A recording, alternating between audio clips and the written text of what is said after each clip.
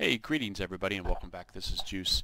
So over at the Tactical DCS channel, we have a lot of people looking for training and offering training for various DCS modules, and a lot of people are posting requests and their availability and their time zone.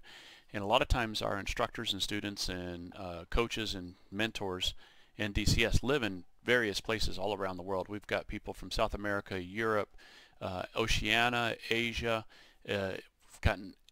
We're 1 week old and we've got 800 people, approaching 800 people in our Discord channel.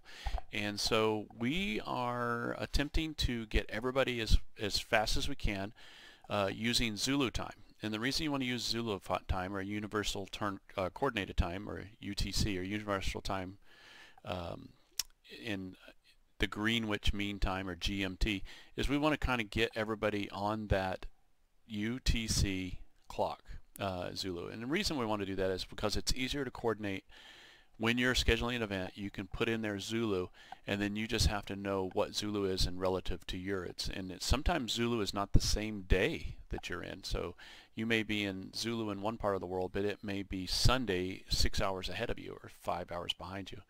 And so, what I want to show you how to do is in Windows 10, it's real easy to, if you haven't already done this, go ahead and add a Zulu clock to your Windows 10 clock settings. And let's go through and do that. So you'll click down on the bottom down here, you'll bring up your clock and calendar. You'll hit date time settings at the bottom. This will bring up your settings tab and has your date and time on it. Over here on the right, second blue line down should say add clocks for different time zones. And what you'll want to do is it'll bring up this additional clock. You'll click show this clock right there. Let's see if I can make that bring that in the middle. You'll click show this clock, and then you hit the drop down and scroll to where you find Universal Coordinated Time, or Coordinated Universal Time, I'm sorry, UCT. And then what you'll do is UTC, let's go, where did I have that? Right there, there it is, UTC. And UTC, you'll notice that there's no minus or plus hours from it. To give you an example, I am UTC minus 7 hours right now. I'm on the West Coast, United States Pacific time zone. And so I'm UTC minus 7. So then you can enter a name. I recommend going all caps and calling it Zulu, so it sticks out on your clock when you get it done and everything. And then if you wanted to add additional clocks, you can do additional clocks and add more and more. I believe you're allowed to add up to 2 extra plus the base clock, which is on your system time.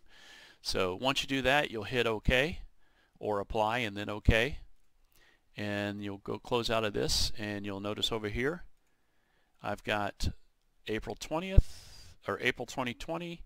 It is the 2nd of April. It is 1846 Zulu today. Now if it was yesterday or tomorrow, you would see yesterday or tomorrow or the day of the week. It would see, like, you know, when this ticks over at midnight Zulu, it's going to say 017 on Friday, because today's Thursday and stuff. And then there you go. You can always keep in track of what your time is and see what Zulu is. You can bring this up and say, hey, there's like, I'm getting together and fly with somebody at 2000 hours Zulu. So 1847, 19, 20, I've got an hour and 15 minutes. So I can look at this and I say, hey, it'll be in 15 minutes, it'll be roughly noon at 1 o'clock my time local. And I can write that down and say, okay, I'll be back. So I hope this helps. I hope this helps bring everybody over to Zulu time in the group, because it'll be a lot easier to schedule. This doesn't encourage you from training and flying with people in your time zone because of convenience, because that's a great way to network and share with all of this and stuff. So if you have any more questions, just put it in the comments below, or come over and contact me in the Discord page. The comments below will also have the Discord information in there if you guys want to come over and see us. Have a great day, and everybody stay safe. Wash your hands, don't touch your face. Reach out, but don't touch, to anybody in your community that might need help.